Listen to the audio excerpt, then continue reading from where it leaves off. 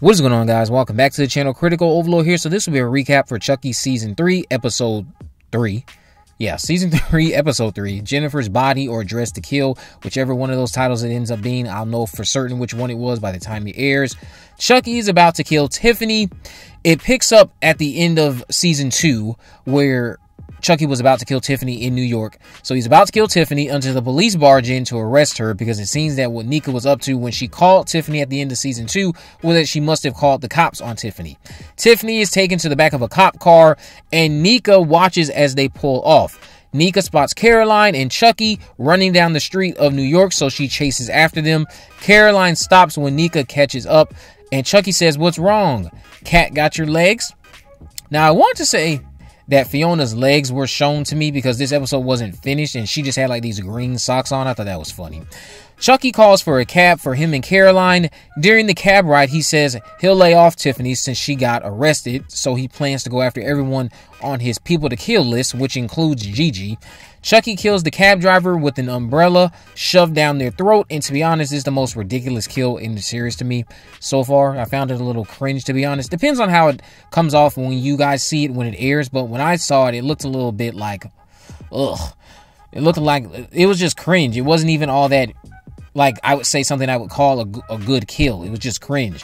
Lexi is shown going live to her audience talking about Caroline. We see Andy at his house, but from the POV of a 2-foot doll, of a 2-foot tall menace, not doll, 2-foot tall menace. We don't know who this is, but it's obviously going to be revealed to be Chucky.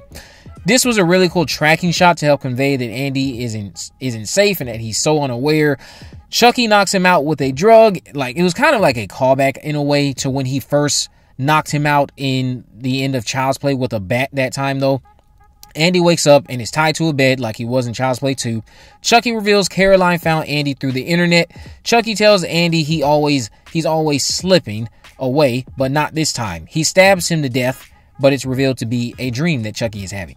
Chucky wakes up and notices his hair is falling out and that he's aging. Chucky uses voodoo for dummies to help him out, and then he does the Damballa chant on Caroline to try to escape the aging.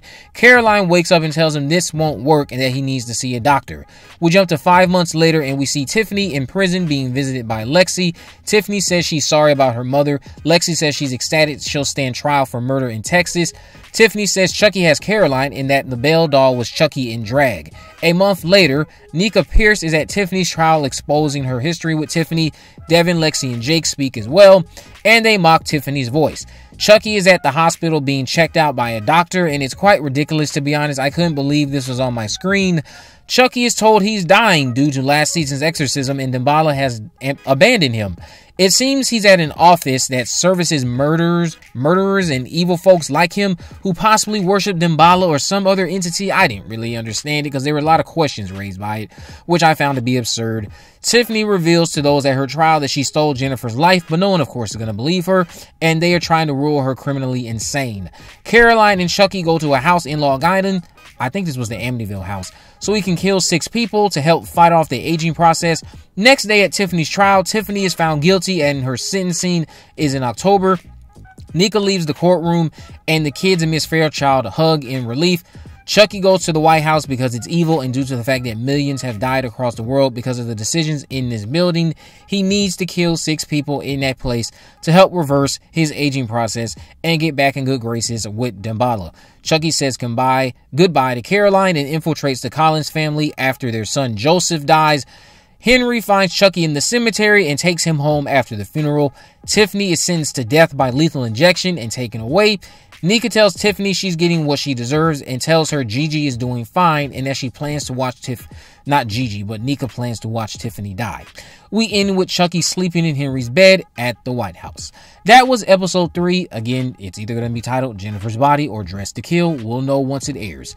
But you guys can let me know what you think about the episode down in the comment section below. Did you enjoy getting that small tidbit update on Gigi? Did you enjoy the trial? Did you enjoy seeing how Chucky actually managed to start infiltrating the Collins family and what led him to that path? And did you find the hospital stuff to be quite ridiculous, and were you as puzzled by it as I was? Because I have so many questions. The fact that the doctor was talking to him as if a talking doll is normal. Still, I'm trying to understand, who are these people? I'm certain we'll find out in the second half of the season, but let me know what you guys think about this down in the comment section below. Now, I'm actually going to be teetering off into a review for Killers of the Flower Moon. This is directed by Martin Scorsese, who also co-wrote the screenplay with Eric Roth. It is starring Leonardo DiCaprio. It is starring Robert De Niro, Lily Gladstone, Jesse Plemons, Brendan Fraser, and several others that I just do not have the time to list as of now. So, Killers of the Flower Moon, which I think is arriving on Apple Plus this week. I might be mistaken. Maybe they're just helping distribute it and it's going to theaters for a while. But Killers of the Flower Moon, I would say, is one of the most compelling Western films that I've ever had the pleasure of watching. While it does have a bloated runtime, that bloated runtime is saved by the more than engaging screenplay that is brought to life by the top tier talent that's in the mix of it all, even if the story does drag a bit due to how long the film is.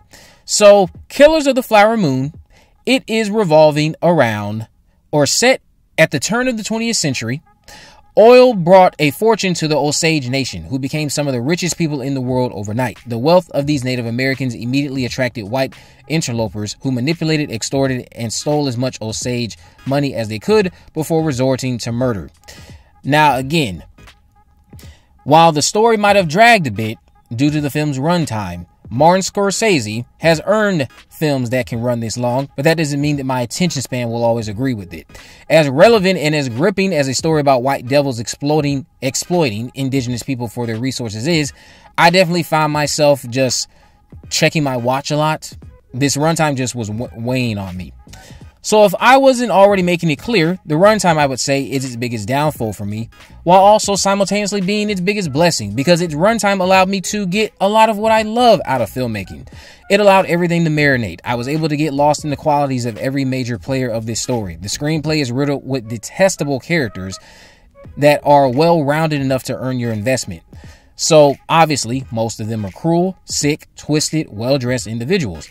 But exploring you is highly compelling and thought-provoking. A great set of tools that any screenplay should have when you're forcing your audience to follow an unlikable band of characters the way that Killers of the Flower Moon does, because otherwise your narrative will just fall flat, especially if you don't have the right talent, but thankfully this movie does, and Scorsese masterfully handled that aspect of the story.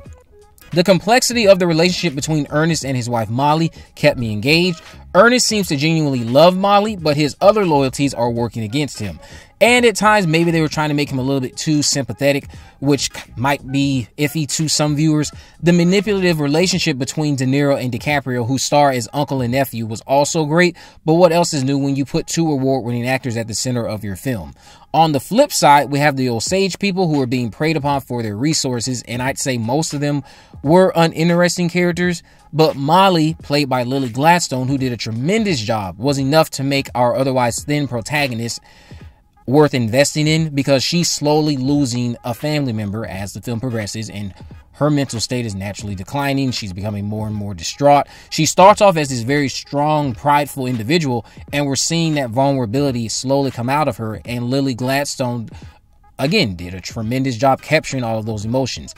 Just to go over the pacing a little bit more for a second, Killers of the Flower Moon might be long, but nothing truly was dull during this film. I, again, was just so enamored with the fact that I was sitting here watching a movie that was nearly 4 hours.